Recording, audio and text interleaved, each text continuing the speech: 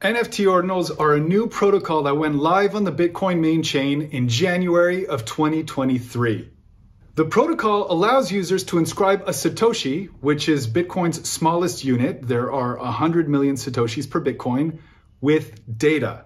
This data can include code, like for smart contracts, JPEGs, or even MP3s. Ordinal NFTs are distinct from other types of NFTs found, for example, on Ethereum, in that the data is inscribed and recorded directly on-chain, so that unlike with other NFTs, the data is immutable and complete, which is not the case with counterparty NFTs, as they're called, which are the ones found on Ethereum or Solana or Flow. Ordinals were made possible by two recent upgrades on the Bitcoin network. One, SegWit, also known as segregated witness, which uses the segregated witness transaction section of a Bitcoin block to inscribe key transaction data into a Bitcoin block.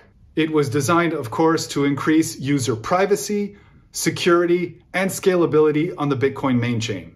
And Taproot, which loosely loosened the de facto Bitcoin block size limit of 1 megabyte for an additional 3 megabytes of data, for a max of 4 megabytes. So in theory, a user could inscribe a single Satoshi with 4 megabytes of data under the form of an NFT and take up an entire block's worth of transaction data in one single transaction. Which brings us to, what is the debate going on in the Bitcoin community over NFT ordinals? Basically, the debate boils down to, should Bitcoin users be allowed to use up an entire block's worth of data for a single NFT transaction? Bitcoin maxis, as you would imagine, are calling ordinals, and to a certain extent Taproot, which helped to enable it, an attack of spam on the Bitcoin network, orchestrated by known bad actors to clog up the world's most important secular monetary network. Whereas Bitcoin moderates say, look, Bitcoin is uncensorable. It's a free market, open source protocol that anyone can use.